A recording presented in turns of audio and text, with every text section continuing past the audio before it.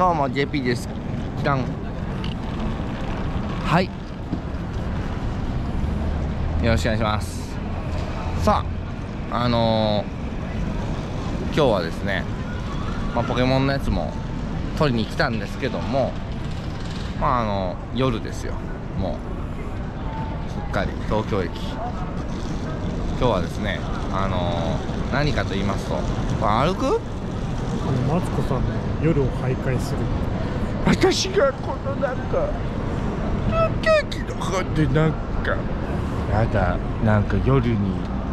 似合う影がある女みたいで女子アナみたいでしょ。なんかもう夜に似合うって言われるのはあんまり光栄なことじゃないのよね。闇を捨てようみたいなね。何なのよ。とりあえず行きましょう。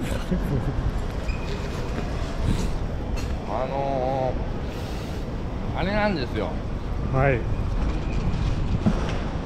忍者戦隊カクレンジャーが30周年を迎えるんですけども、今年でね。で今日2月18日本日、忍者戦隊カクレンジャーがですね、2月18日本日2月18日になんと30周年を迎えるということで、僕忍者戦隊カクレンジャーが実は大好きなんですよ。はい。もうどれぐらい好きかっていうとですね、多分人の前でモノマネをいわゆるやったのが忍者戦隊カクレンジャーが初めてなんですよね。なんでそれをじゃあお願いします。はい。さあ、何がですか。忍者センターカクレンジャーのままねお願いします。忍者レッドサスケ、こういうだから小学校5年生だから当時やってたのがね、それポーズの真似ってこと。変身ポーズのモノマネとかをやってたわけです。忍者ホワイト鶴姫、忍者ブルーサイゾー、忍者イエロー聖火、忍者ブラックジャイアン、本当に隠れて、忍者戦隊カクレンジャー健在芸能人のカクレンジャー好きっていうのでインタビューを受けまして、そして代表で、そうすごいですよ。もう香川翔子さん、戦隊ヒーロー大好きアイドル女優中川翔子さん、そして、ミスターグリーンアップルのボーカルの人いや僕も名前わかんない。何でしょう。大森さんです。大森元樹さんですね。大森元樹さんと僕と中川翔子さんが代表で、芸人代表は僕みたいな感じでカクレンジャー愛をしっかり語らさせていただきまして、カクレンジャーにはね、僕いろんな思い出がありましてですね、もちろんその、モノマネを最初にやったっていうのもあるんですけど、僕が小学校6年生ぐらいの時に始まった戦隊ヒーローで僕がモノマネやって内気な少年 JP 君でしたけども、なんか放送委員会に入ってたんですよ。で放送委員会でそのカクレンジャーのモノマネをやったら、それを先生がたまたま当時ね SNS とかカメラないから8ミリビデオで撮ってて、それを給食の時間に全学年の教室にあるテレビに流したんですよ。そしたらもう本当に一躍ヒーローになりましてですね。ただ目立ちすぎてめちゃくちゃちょっと悪目立ちしすぎたっていうのは、弟がすごい恥をかいたっていうのはね、美味しそうですよ、こうなんかね。そうですけど、それででそこからあんまりそれ以上はしゃしゃらないようにはしたんですけど、とにかくねほんまに大好きで、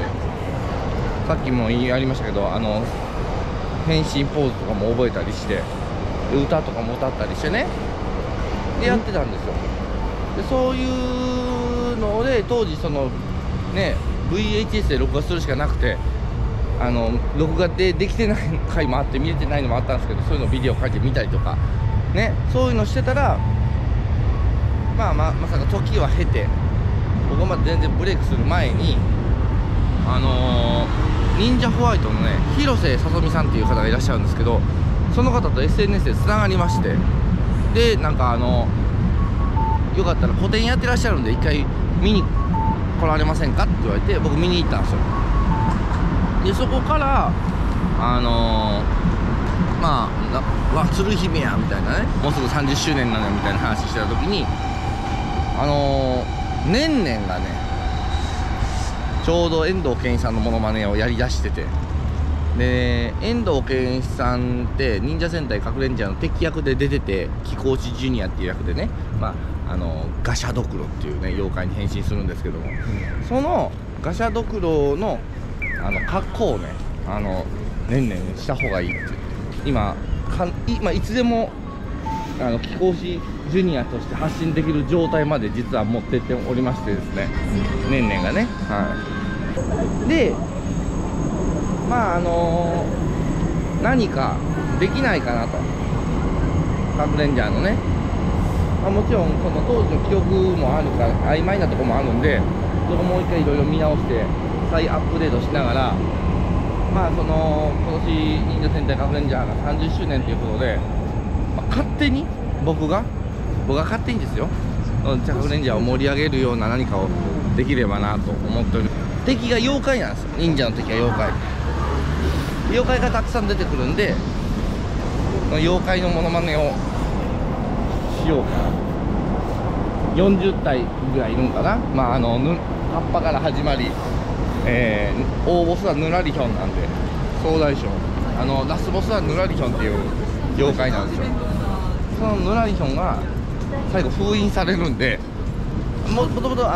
封印を解いて妖怪がパワーを得て、昔やっぱねカクレンジャーの最大の魅力はたくさんあるんですけども、そうですね、やっぱり2部構成になってて、最初は割とこうコミカルなモードの話は20話ぐらいはね、でも後半は青春激闘編って言って割とシリアスな感じに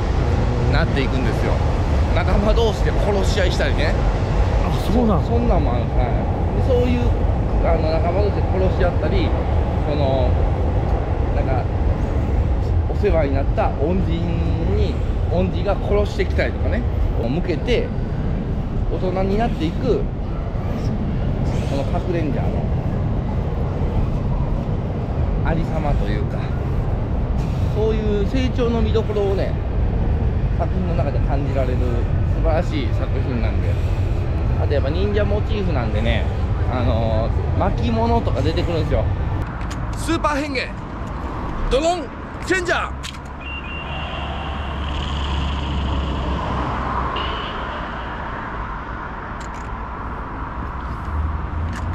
忍者グリーン JP オリジナルキャラですね。これですよ、この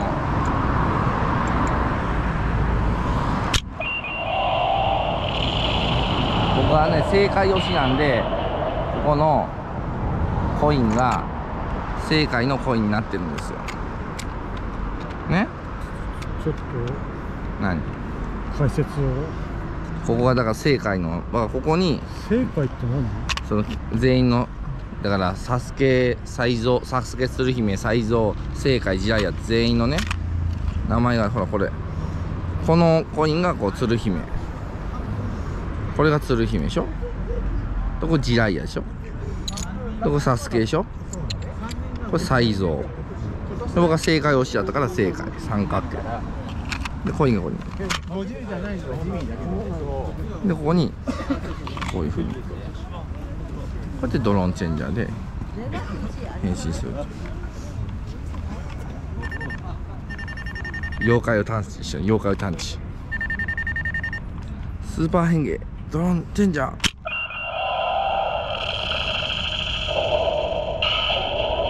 だから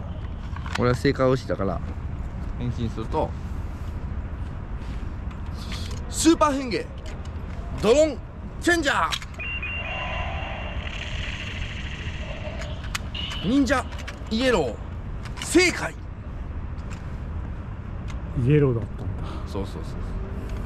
これですよ。はい、ということでございまして、忍者戦隊カクレンジャー30周年、記念の YouTube にですね出させていただきましてありがとうございます。これ以上ね何があるか僕も分かりませんけども、楽しみですね。何かあればいいなと思いながら僕も30周年楽しみたいと思います。ということでこれ以上は火が3つ火3つつってね、これにてドロン